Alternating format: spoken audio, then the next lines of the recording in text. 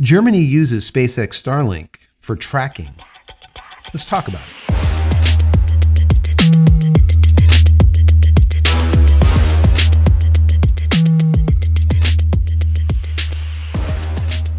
Hey everybody, welcome back to the channel. Thank you so much once again joining me for tea time. Today, we have a little bit of fireside. That smokiness, guys, so good. I hope you're joining me with your cup of tea, maybe a cup of coffee, hanging out, talking tech, talking photo, talking video. Today is a technology day. We're gonna geek out today. If you don't want to bring out your inner geek, this is definitely not the video for you. I'm gonna get a little bit geeky because I think it's fun.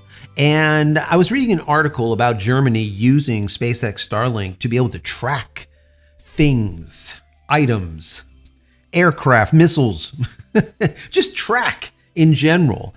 And they were doing it in a passive manner. I thought this was very fascinating. A secondary use case of SpaceX Starlink that is not authorized by Elon Musk. Very interesting. So I want to read this article to you and then give you my commentary on it. And once again, just geek out a little bit. Over the last few live events, you guys have asked me to kind of geek out on stuff. So yesterday was a little bit geeky. Today's going to be a little bit geeky also. If you guys don't like it, let me know and I won't do it. But I just love this kind of stuff. So hopefully you do too.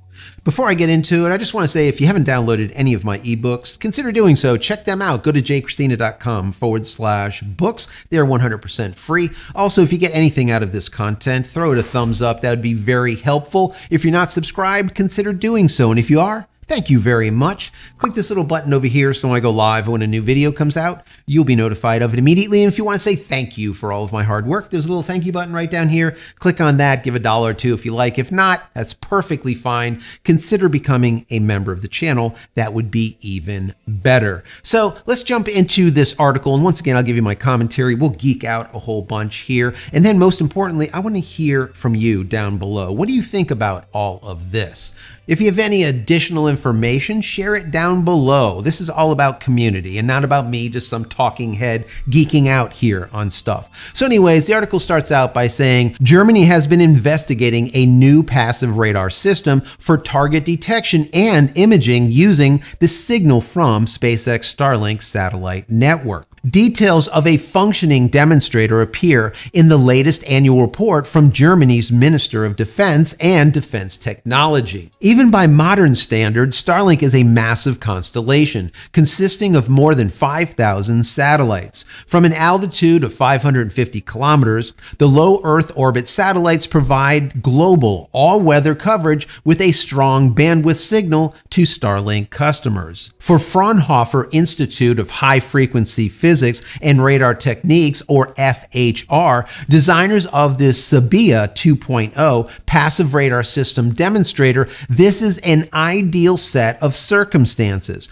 The large number of Starlink satellites means that objects can be illuminated from multiple directions, bringing to sight objects that might be obscured in particular situations where there is only one transmitter. The system uses one high-gain reference antenna to track a selected Starlink satellite and copy its signal, and a secondary surveillance antenna pointed towards an observation area to receive echoes from its target. By observing the behavior of the Starlink satellite, the SABIA 2.0 passive radar system detects targets without emitting radar signal. It can also operate from a moving platform, such as a ship, as it does not emit signal from its location and its movement can be compensated. I'll get into that in just a second. As well, the energy-saving benefits that come from opportunistically using Starlink radiation to run a passive radar system. The system is difficult to detect by adversaries and therefore cannot be easily disturbed by interference radar, like jammers. A new prototype from FHR has begun combining the Starlink signal and radiation from geostationary television satellites to generate continuous radar imaging, allowing radar images that can be recorded for remote sensing. So this is really interesting. I love the idea of taking a product or taking a service or taking anything and then using it for something that it was not originally intended for. they're doing just that. But they're doing it without the, let's say, help of SpaceX Starlink. And the reason being is they are just simply listening to or listening for the RF or the radio frequency emitted from the Starlink satellites. So as long as the satellites are actually emitting any type of RF, they're going to be able to use it for triangulation. Now, geeking out a little bit about this, I just want to show you how this works, right? Let me bring up an image. Now, this isn't exactly how it works because this is based on a single satellite. We're talking about 5,500 satellites, but just use this as an example. So as we can see here, you have a satellite, a single satellite, and it's moving. You have P0, P1, and P2. That is the position at any given time. Now, we also have an equation here which shows as delta X, Y, and Z. You have delta X, Y, Z1, and you have delta X, Y, Z2. Now, if you don't know, delta in calculus is basically used for measuring a variation of variables, let's say. So let's say your X started at 100, and now over time it has turned into 110. Your delta would be 10, right? Which is that variation of the two variables, the variable X here and the variable X there, your variable X in time. Once again, your delta would be 10. That would be the variation or the movement. So using this, obviously, you're using your delta X, Y, and Z in position 1 to your delta X, Y, Z in position 2 to do that variation between the two to now calculate the movement of what they're calculating, which is a plane moving. Now, once again, bear in mind, this is for one satellite. Now, where it gets really interesting is when you start using multiple satellites, is what the Germans are doing here. And they're using the multiple satellites for doing this triangulation, something similar to what this is. Now, when you're using a geostationary satellite, you have a satellite that is producing a control, right? Something that is steadfast. A control. Just like if you were doing some type of experiment in science, right? You have a control, because if not, you don't know how the variations are in your variables, right? You need a control. Same thing if you're doing, let's say you're testing sugar. Well, your sugar testing device for diabetes is going to be now set using a target or a control. Then it uses that control to analyze the difference between it and the delta, which would be the difference between the blood that you introduce into the machine, right? And then it'll come back to you with what your glucose level is at. And that's kind of what's going on here. But like I said, remember, you're triangulating based on multiple satellites. Now, where things get really interesting here is the geostationary satellites over America and the US are 31 in count, and they're sitting at about 20,000 kilometers off the planet. Now, there's 5,500 satellites, not 31. There's 5,500 satellites in the Starlink collection, in their constellation, right? So there's a lot more. Now, obviously, there's not going to be 5,500 satellites above the US at any given time, but the US takes up about 7% of the landmass on the planet. Let's add in Canada and South America. Let's call it 10%, so the numbers are nice and even. So 10% of the 5,500 would be 550 satellites above the US at any given time. 550, not 31. Now, bear in mind, of course, these 550 satellites are moving at 17,000 miles per hour. So that has to be taken into consideration because they are not stationary like those 31. But that's not really a problem because these satellites are moving at a set rate. So you would obviously just have to enter that into the algorithmic equation to get a control based on each one of those satellites based on its speed and location at any given time. So that's not really that big of a deal to do. But think about the power of that, though. Think about the power of 550 satellites. That is a lot.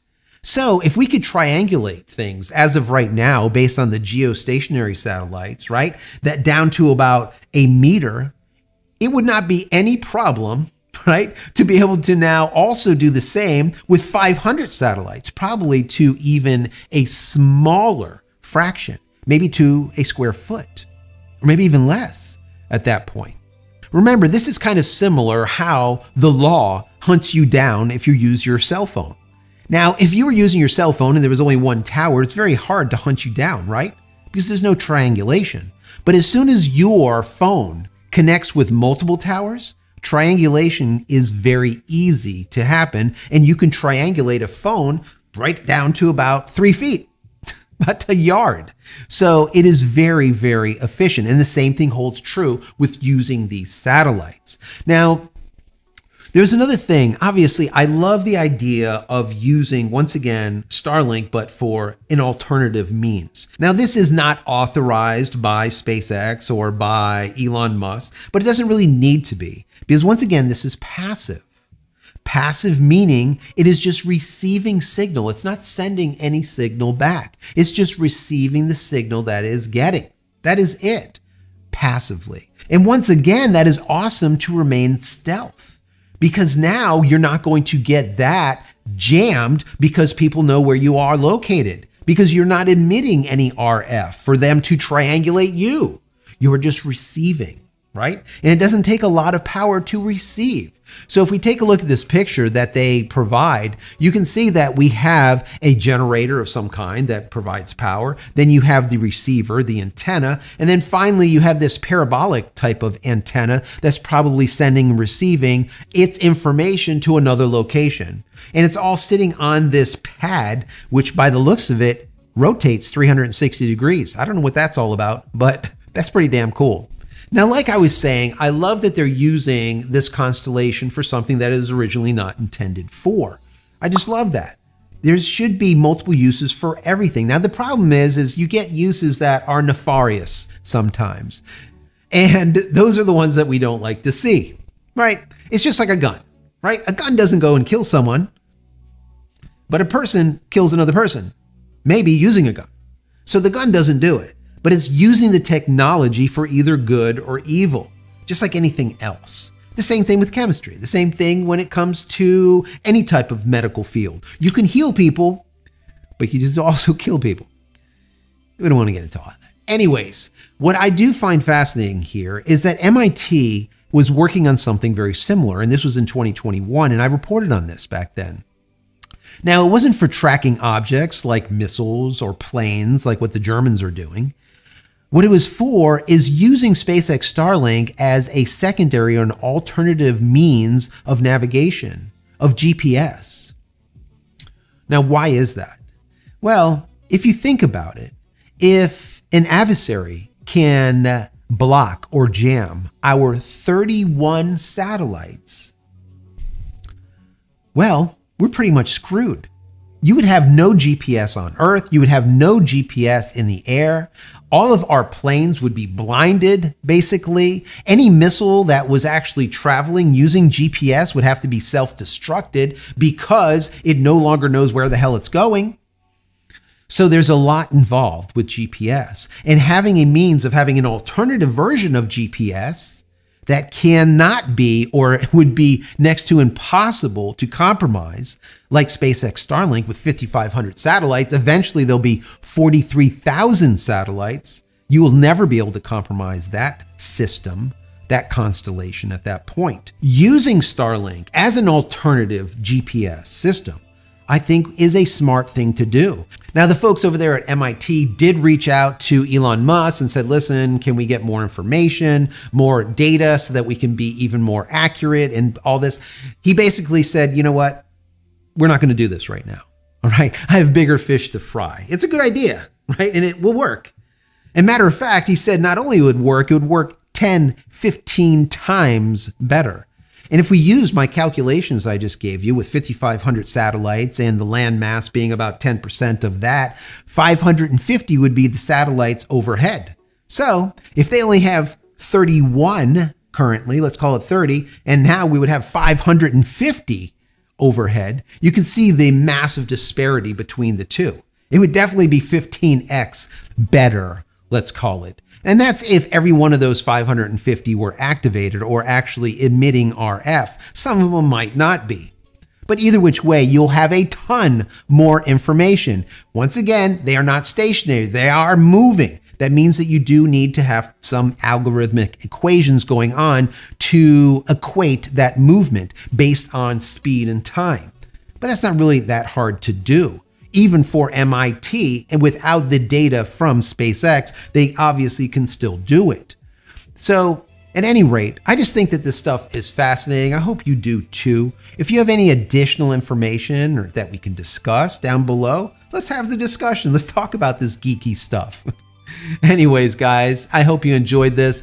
If you have, once again, throw it a thumbs up. That would be awesome. Also, if you're looking for a VPN, check out PureVPN. The nice folks over there gave us a promo code, which is JCristina. You can use that promo code to get an additional 15% off at checkout, or you can use the URL jcristina.com/VPN. Also, if you want more Starlink content, click this little button over here. I put together a playlist, a Starlink playlist with over 230 Starlink videos. That's over the course of the last 27 months. Go check it out. There's a lot of helpful how-tos, tips, tricks, what to buy, what not to buy, the why behind all of it. The why is most important. And finally, head over to my website, JCristina.com, where you can find all the photography tools I've invented for you and me over the many years. Hopefully there's something there that you might like, and if there is, please pick it up and support me and my family. Also, check out my teas as well as my merch. That's it, guys. I'm out of here for another vlog. Many blessings to you and your family. Stay safe, stay healthy, and we'll see you in the next one. Love you all.